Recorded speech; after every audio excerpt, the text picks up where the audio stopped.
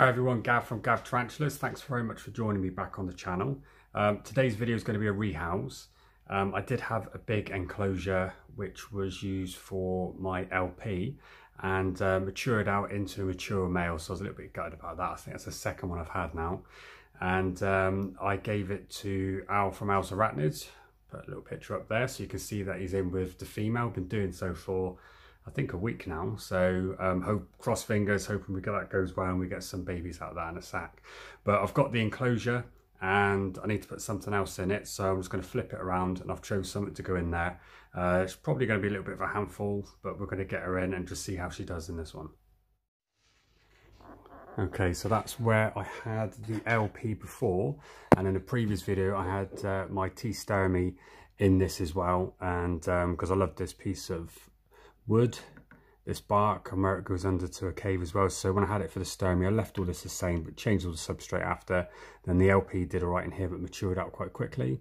And now in here I think it would be ideal to put her, which is the Desert Blonde, as you can see there, a Palma Chalcodes. But if you see my previous videos, this one, she comes straight to me. Sometimes she bites, sometimes she doesn't. So let's just see if I can get her in. I'm not going to be able to tap her straight in, I don't think, because I'd like to be able to just tap her to get her to go up and in, but whenever you touch her, she will come straight to you, but we'll soon try. First, I'll give you a look at her.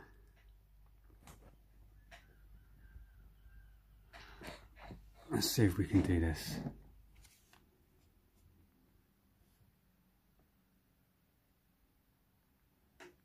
As you see, she turns around straight away.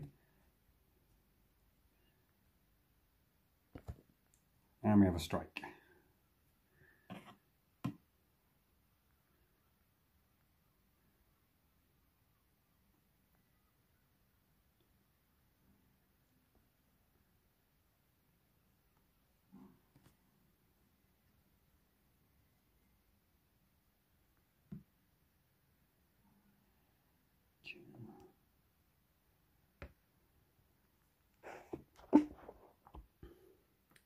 There you go, she's actually going in now, so give me the one strike, but I didn't think it'd be that easy, but let's get her in.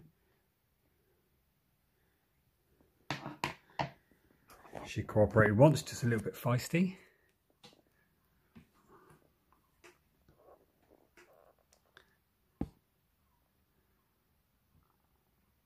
And there you go. I can see if she's hungry as well. Okay, so she's actually just running off.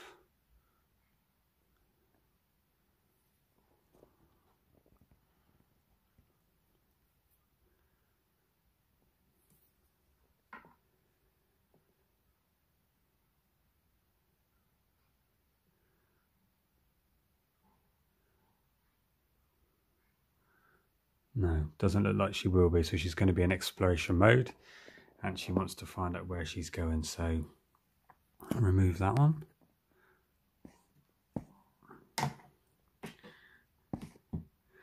She'll just explore. She could have gone into the cave down there, but she chose not to. She wants to find out the parameters of her enclosure, so she will literally just go side to side, have a look around, and then she'll settle.